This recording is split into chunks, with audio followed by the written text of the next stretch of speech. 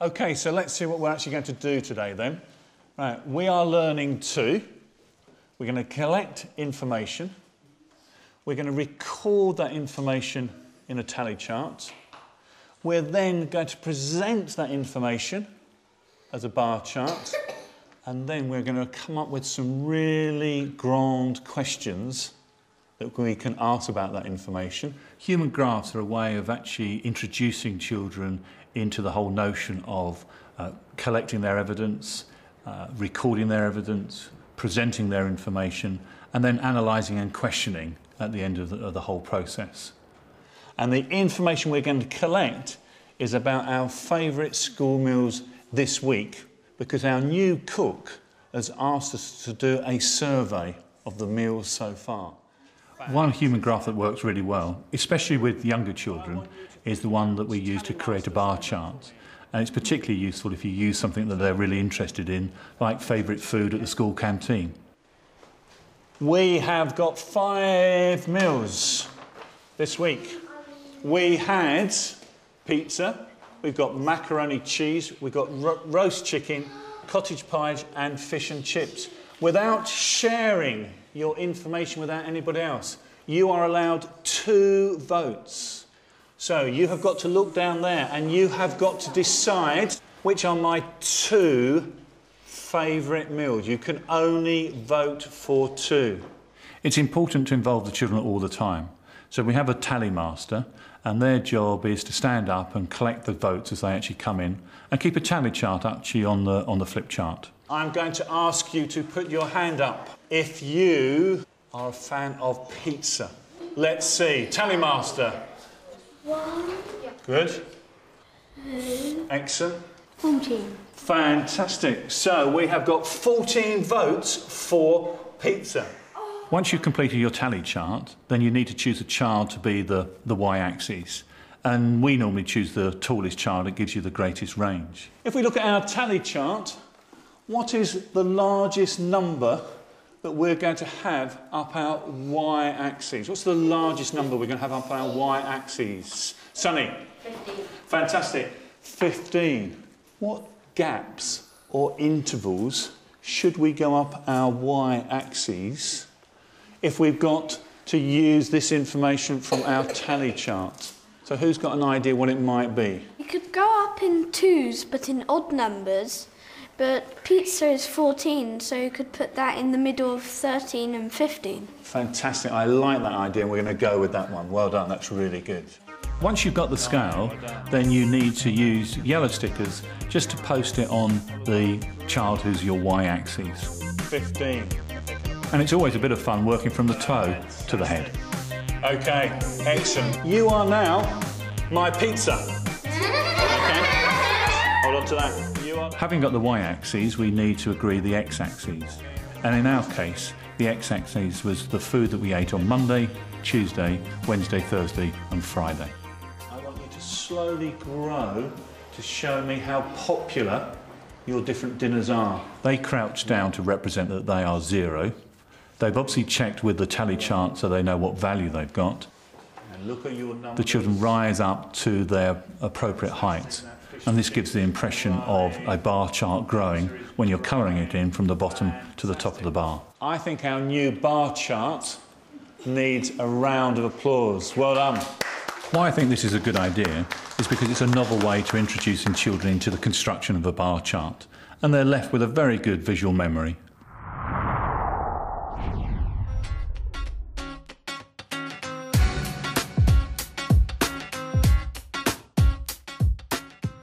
There's going to be 3 activities that you're going to be doing outside. We're going to get yourself into little groups in a minute.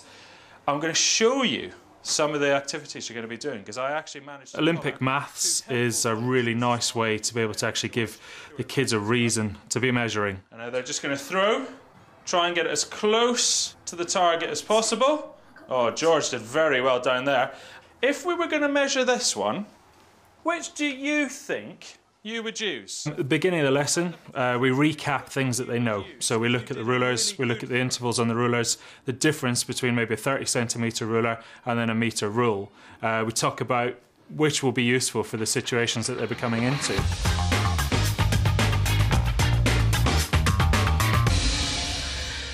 got here set up is we've got 5 of the standing high jumps, and then all you need to do is a 2-footed jump. All right? What you then need to do is you can use the ruler, so you'd be able to put it down up against the pole that you've just jumped and then measure accurately from there. We've got the throwing ones here, so you need to be stood at your base, which is here. You're going to take your beanbag and you're going to try and throw it as close as you can to the blue marker over there. In the target practice, they're probably going to be using the 30cm ruler because they're going to be getting a lot closer. 27.5 centimetres away. Whereas when they're doing the long jump, you'd hope that they're probably going to go past a metre, so they need to be using the metre ruler. So this is the standing long jump. You've got your white line here, which you need to make sure your toes are right behind. And then what you're going to try and do is you're going to try and bounce and jump as far as you can. All right, so you're ready? You're going to jump, and one of your group needs to put their finger where your furthest back heel is. Then that means you can pick up your ruler and then work out where you'd actually manage to jump to. All right? What do you think? The competition side of it, I think the kids really, really enjoy it. The fact is, you know, everybody wants to try and beat their personal best. Jump! And in the process, they're obviously being really accurate with their measuring because they want to make sure if it's coming to a very close final as to who might have jumped further, they want to make sure that they've got it absolutely spot on.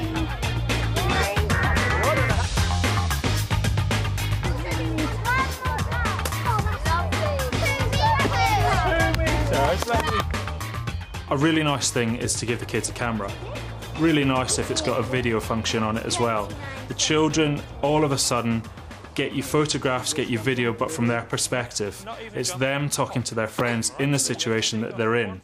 Today, Annie did the high jump and her score were 29 centimetres. Then I got 36. So all of a sudden, you're getting just a little bit more from the children because they're talking to somebody who they feel very comfortable with, and they're talking in the way that they do to a friend. Okay, guys, so we've finished our measuring, we've finished our jumping and our throwing and all those things. What we've got here is we've got a Venn diagram, all right? At the end of the lesson, the children have got their information, they've got their data that they've recorded on the sheets. That data can be used for multiple things. It can be used to put into a Venn diagram to discuss what's been going on. It can be used in a bar chart to represent the data that the children have found. There are lots and lots of options that the children can then move on in the next lesson and use information that they've already gained. Yeah. Very good. I think this is a great maths lesson idea because it actually gives them a purpose. Rather than saying go and measure a fence or a paving slab, they're actually going out there, they're doing something they enjoy, they're working with their friends, they're talking about it, and they're coming away with some really, really good results.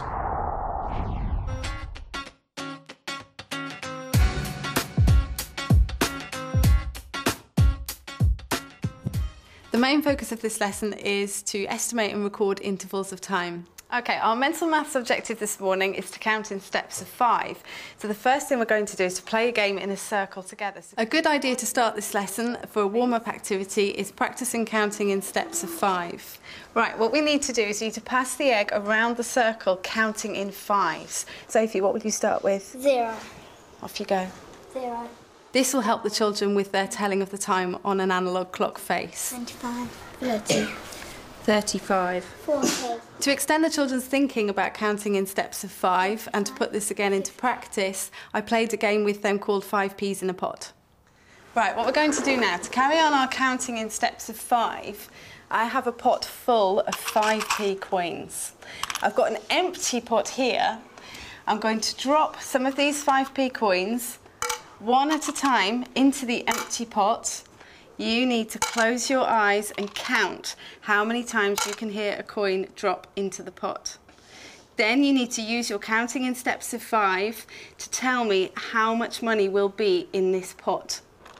It really makes them listen and concentrate and use their counting skills, actually physically counting how many 5p coins they can hear falling into the pot. Okay, could you put your hand up and tell me how many coins did you hear drop into the pot? Maxine? 7. 7, well done. In our classroom we have a TARDIS. This is all about the theme of time travel, which is our topic for this term. For this activity, one of you will go into the TARDIS, close the door, and come out when you think 30 seconds is up. We decided to have a go at using the TARDIS in our maths lesson, and as one of the activities which involved the children estimating and recording themselves doing things, we decided that they would love to use the TARDIS for this. Another one of your group will be timing outside 30 seconds on the stopwatch, and we will see what the time is on that stopwatch when you come out. We're going to make a tally on the chart just behind you to show when each of you came out. Are you ready? Yes? Okay.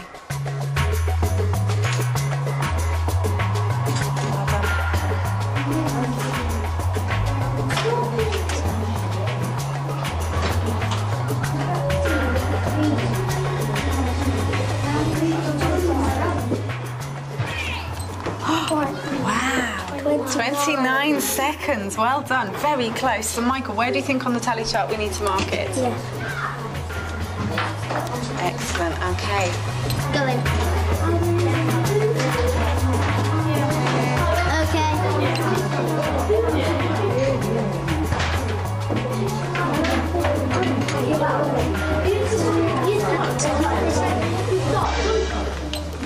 33 seconds. Oh. So more than 30 seconds.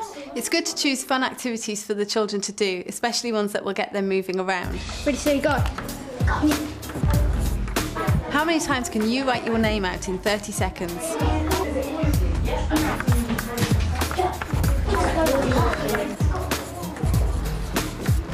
Stop. Ready, steady, go. Can you stand on one leg for 30 seconds?